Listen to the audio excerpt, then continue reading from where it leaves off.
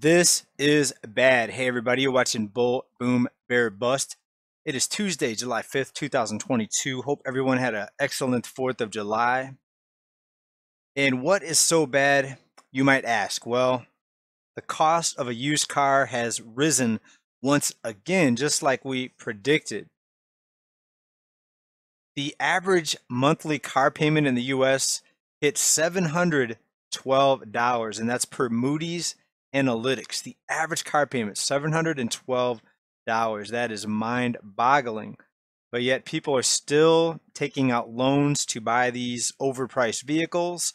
Some people say they're overpriced, other people say they're just going to go higher, so you better buy now. We're going to try to dissect some of that for you. But first, let's take a look at some other numbers here. Because of the rising prices and now higher interest rates, making the monthly payments even higher for people that get car loans, you now are seeing the average age of a vehicle on the road has hit an all-time high. We're now at 12 years old. So it used to be around 6 or 7 years. That would be the average time frame when people would trade in their used vehicle and get another vehicle. Maybe it was a brand new vehicle. Maybe it was one that was a few years newer. But the fact that we're at an all-time high now for the average age of vehicles on the road tells you that more people are just saying no, they don't want to buy an overpriced vehicle. They want to just keep the vehicle they have, try to keep it running as long as possible. And that means people are going to have to be more diligent on their maintenance, regular oil changes, and maybe treating their vehicles a little bit nicer. I wonder about some of these people that you see speeding and basically ragging on their vehicles, revving up their engines, squiddling their tires, basically abusing their vehicles. I wonder if they're all rich and they just don't care about the extra maintenance it's going to be for all this wear and tear on their vehicle. But I guess movies like Fast and Furious have people thinking that they're going to be a race car driver on the freeway. Now, according to Cox Automotive's Rebecca Radusky, things may get much worse, and there's no sign of things getting better anytime soon. Quote, prices for new and used vehicles are showing signs of stabilizing, and price growth will likely decline over the course of the summer as the anniversary of the big squeeze in inventory passes. She continues, however, no one should expect price drops as tight supplies in the new market will hold prices at an elevated level into 2023. So you heard that correct. No price drops this year in the calendar year 2022, and likely deep into 2023, we're going to continue to see prices where they're at and go up even higher. What she said again is a decline in the increase or a decline in the rate of growth. That means prices are still going to go higher, just not as fast. So a decline in the growth. Now, how can we look at this other than another nail in the coffin for the U.S. consumer? The U.S. consumer is tapped out. In fact, beyond tapped out, debt levels are rising at an unprecedented level. People are running up credit card balances like never before, and it's less towards entertainment and non-essential type of spending and more towards just food and people keeping a roof over their head. In fact, in my job, more people are calling asking to pay their balances with credit cards than ever before. So people trying to pay off loans with a credit card. So think about that. People trying to pay off debt, a loan, with more debt, a credit card. And I don't see this lasting much longer before we see this, what I've been calling a bankruptcy tsunami. And I think that's going to be coming here towards the end of 2022. We're going to start seeing more signs as the months progress. But here's yet another sign that the U.S. consumer already mostly in big trouble, but getting deeper and deeper and deeper into trouble as the debt continues to mount, as we see prices continuing to rise. And again, we have to point out to the fact that almost every time I report something like this, there's people out there telling me that I'm wrong. Prices are going to crash. No, JJ, you're doom and gloom. Just wait. Prices are going to crash. Wait and see.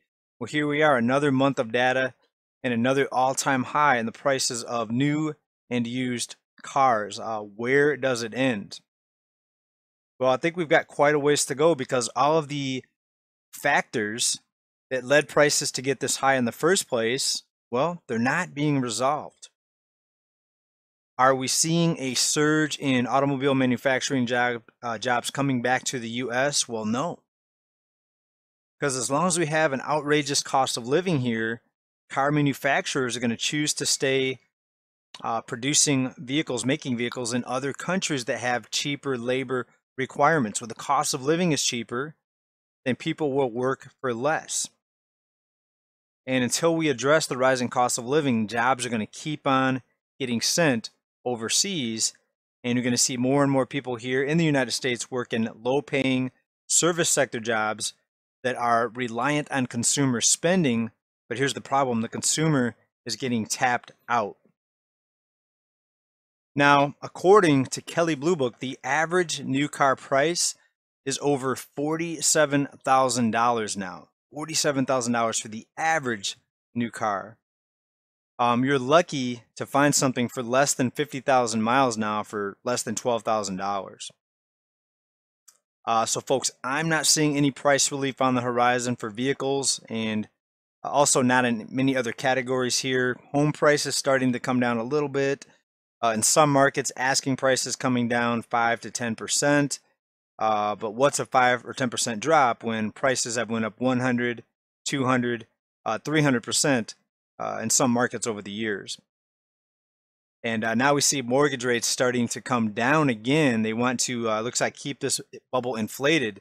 I think it's going to deflate some, but I don't think it's going to be a crash. So home prices still elevated. Automobile prices obviously continuing to rise. Rents still rising. We're not seeing the pain at the pump subside very much at all, maybe a few cents with the recent drop in oil prices. So the debt tsunami is still on the way, and I hope you have your lifeboats because it's coming and nothing's going to change it.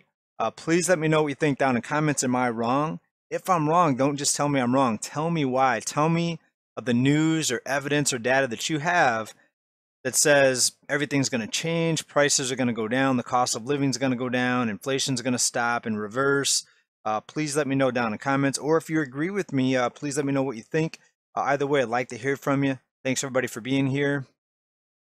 And I want to give shout outs and thanks to the following people who tipped me and gave me super thanks.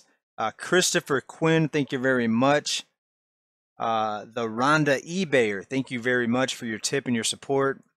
Also, DJ Jojo, your screen name, cool name. Thank you very much to your support. Thank you very much for your support. Really appreciate you coming here, leaving comments, encouragement, tips. Thank you to everyone for your engagement too down in comments. One more shout out here to another supporter of this channel. And Josh Martin, thank you very much for your support and for your idea. And basically, Josh is saying, hey, JJ, do an episode about living cheaper. And let's talk about learning to cook at home with cheaper ingredients, rice, beans, less meat, more veggies. We all know the price of meat is going up. I would really love to get into more of that topic. And we're going to put something together that's going to talk about the price of food and getting the lowest price ingredients, less meat, more veggies, and hopefully save money by making more of these types of things at home. And Josh Martin also says, don't feed into this nightmare by continuing to buy overpriced items. Learn to make great meals with cheaper ingredients. Absolutely. In the overall attempt to save money and live a little bit more of a inexpensive life, if that's even possible, but that's one thing we can all look to try to do. Thank you to everybody for your support. Ride the bull, prepare for the bear, keep stacking. Bye for now. Peace.